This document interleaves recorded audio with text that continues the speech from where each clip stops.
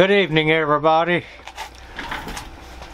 Well, today has been a kind of an up and down day. It's been helping Eddie, and not only that, God, they're just, I don't know.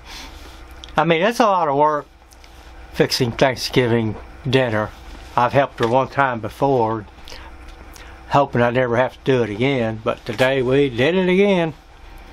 And but with Eddie, it really hasn't been a lot of change today, other than the fact that the nurse came by, and depends on what happens tomorrow or Friday, they may have to take him back to the hospital for some treatment that's going on with him.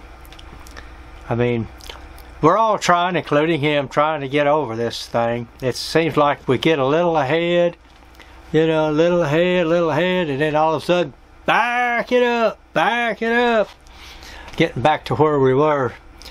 And that's kind of where we're at this afternoon. I had to give him an anxiety pill.